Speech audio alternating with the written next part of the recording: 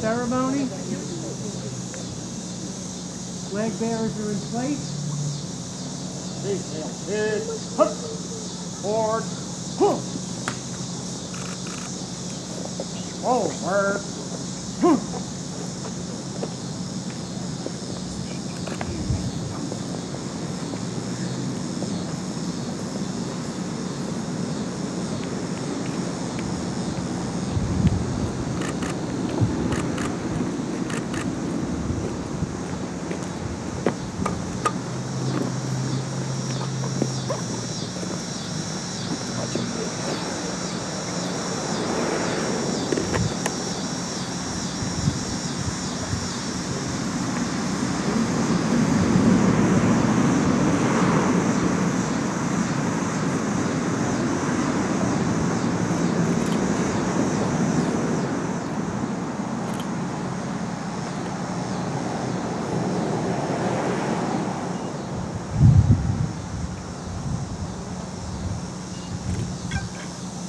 Salute.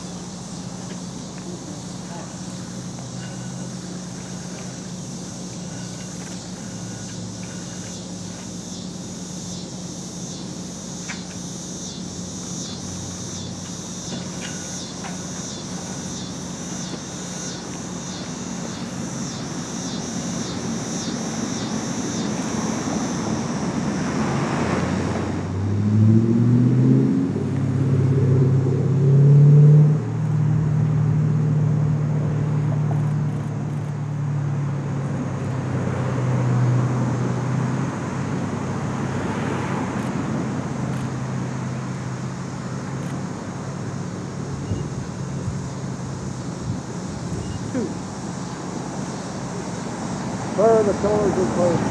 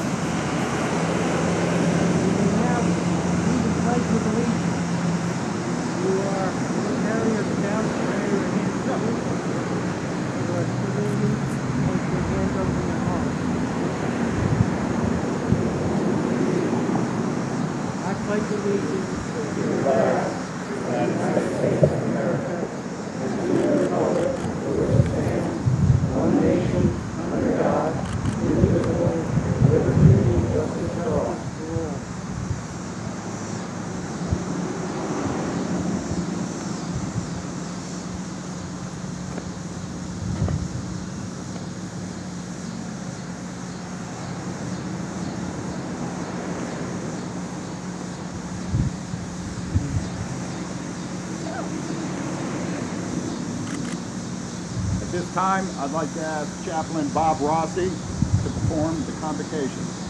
Uncover, O God and Eternal Father, on this solemn Patriot Day of Remembrance, we bow our heads in memory of 3,000 Americans who died September 11, 2001. We especially raise up Chief Warrant Officer William Ruth and Commander Ronald J, who died in the Pentagon. May they rest in your everlasting care. Bless our young people, who by their participation here today, their volunteerism, enthusiasm, and patriotism, honor those innocent victims who died that infamous day. Make us agents of correction. Make our world see the power of faith. May our nation know the strength of selfless service, and may our enemies continue to taste the inescapable force of freedom, so that through our perseverance there may emerge a better world founded on faith and understanding, a world dedicated to preserving the individual rights and dignity of man, a world of tolerance and justice, and a world intent on loving you and keeping your commandments. In Jesus Christ our Lord. Amen. Cover.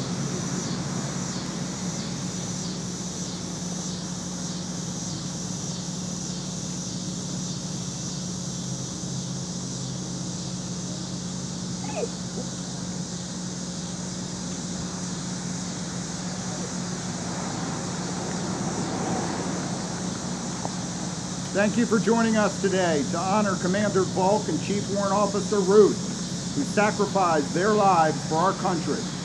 Mount Airy has a long tradition of sacrifice. The names of those heroes are carved into the stones in front of you. But let's also remember their families who also sacrificed. Those warriors, along with Commander Vauk and Chief Warrant Officer Ruth, lived a life of devotion, duty, love, and sacrifice, so their children and future generations of Americans could be free. It's these future generations and their community service that we'd also like to honor. The scouting troops assembled here today are a great example of that future. I think you'll agree with me that if everyone would just do their duty, love, give, and demonstrate daily the sacrifice, the love their lives represent, we have a very bright future. On this day, 13 years ago, over 3,000 Americans woke up and thought they'd see their families that evening. They did not. Let's always remember them in that tragic loss. May we live each day in a way that is worthy of their devotion to the duty and their ultimate sacrifice. At this time, I'd like to ask the following to join me up the podium.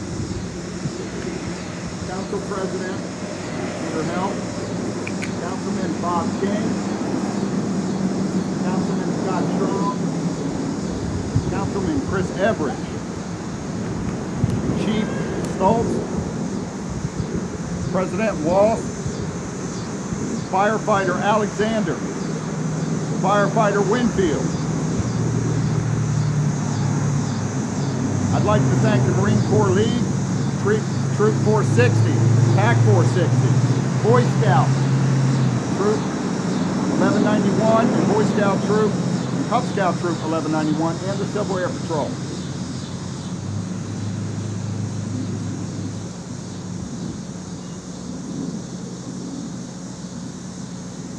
At this time, I'd like to bring up our guest speaker, Commander Alan Yeager of the VFW.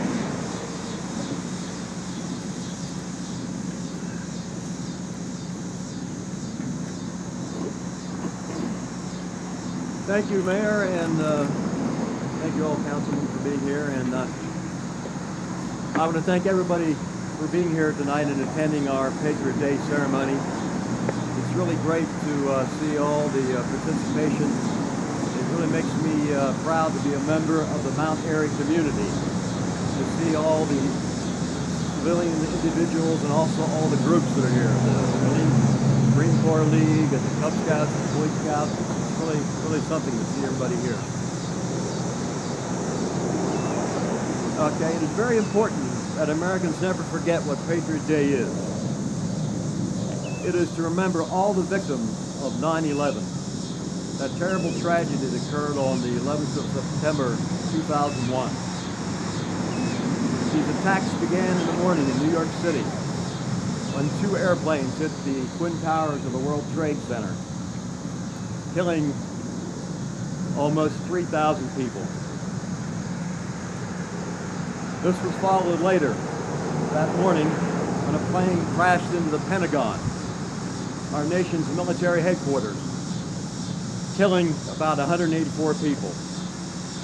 The third and final attack, which most people feel was actually supposed to hit the White House or the Capitol building, was thwarted, stopped by the heroic passengers on American Airlines Flight 93, excuse me, United Airlines flight.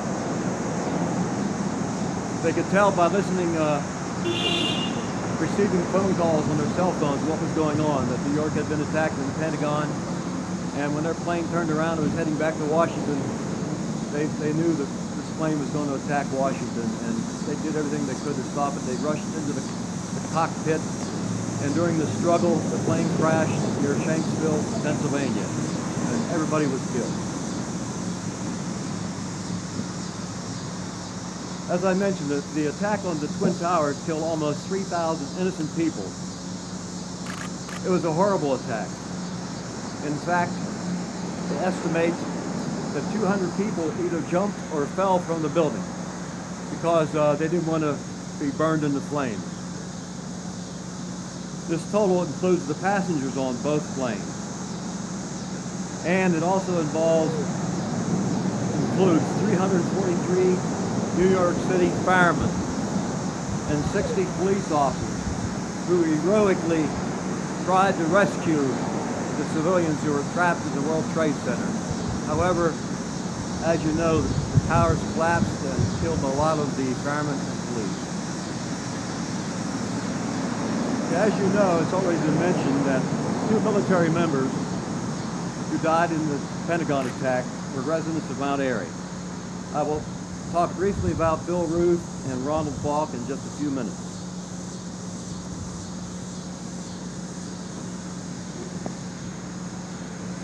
Just 3 months after the attack on 9/11, President George Bush signed a congressional resolution proclaiming the next 11th September in 2012 to be Patriot Day, a day to remember all those killed in the terrorist attack. President Obama has continued the same honor, and he added service to this day. It's now officially called Patriot Day and National Day of Remembrance and Service. So he is encouraging people not only to remember that day, but to do some kind of public service. I'm sure that most of you were old enough to remember where you were on 9/11, where you were that day that occurred. I remember I was in the Navy Hospital at Bethesda with my wife, and we were there early in the morning, and we saw some people watching television across from us, and we wondered what was going on. So we turned on our television, and there was the one tower of the Twin Towers on fire, and everybody thought, well, this had to be an accident. As we were watching, the second plane hit. Then we knew, hey, there's something going on here. This is a terrorist attack. And I know there are a lot of young people today, especially the Cub Scouts and a lot of the Boy Scouts who are here today, who don't really remember anything about that day. And it's up to us as adults to make sure that they remember what happened that day, and they remember the victims of that terrible terrorist attack in New York, in Washington, D.C., and when the plane crashed in Shanksville. Warrant Officer Bill Ruth and Lieutenant Commander Ronald J were the 2 Mount Airy residents who perished while serving their country. They were working in the Pentagon. I have special feelings about Chief Warrant Officer Bill Ruth because he was commander of VFW Post 10,076 like I am. On September the 10th, he handled his first meeting at the post. The next day, he died in the Pentagon. Now, I didn't know him because I just got involved. I got involved in the VFW after 9/11. But it's evident to me from what he accomplished and did during his life, he was a tremendous person who especially loved to serve his country and its citizens. After graduating from high school, he joined the Marines and became a helicopter pilot. He flew helicopters in Vietnam. His main job was evacuating wounded Marines and soldiers from Vietnam's jungles and mountains to carry them back to hospitals. These flights were often very dangerous because the North Vietnamese really could care less whether it was an evacuation helicopter or not. Now, after leaving the Marines, Bill became a school teacher in middle schools of Montgomery County. He taught there for 30 years. He was so patriotic that he continued his service in the military by joining the United States Army Reserve. And what happens to a lot of people who were in the reserve in 1990 and 91, he was activated to serve as Desert Storm and Desert Shield in Saudi Arabia and Iraq. While he was teaching, he also obtained a master's degree.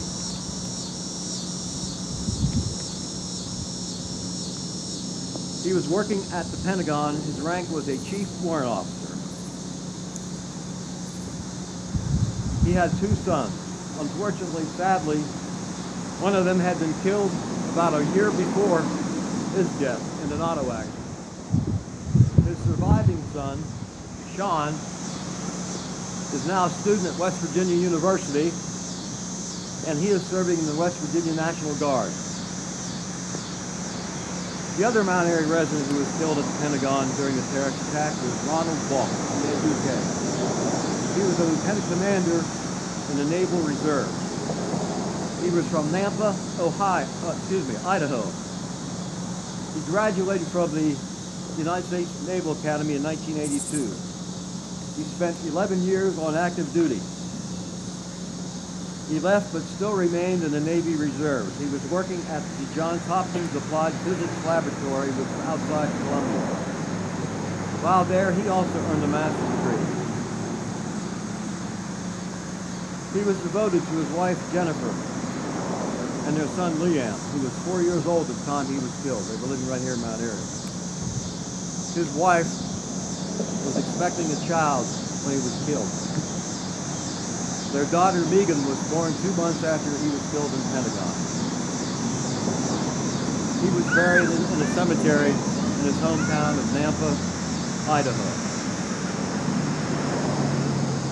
Commander Vauk and Chief Warrant Officer Ruth have a memorial stone right in front of us here between the 2 monuments dedicated to those who served in our wars and were killed.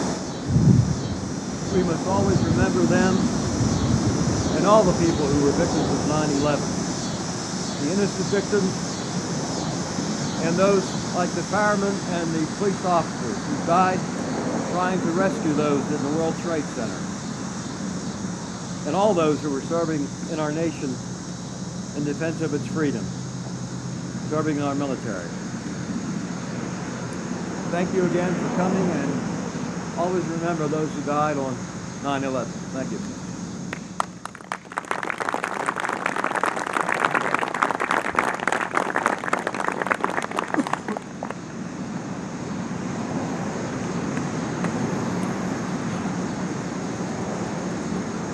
Thank you, Commander, very much. I'd now like to invite the audience to light their candles.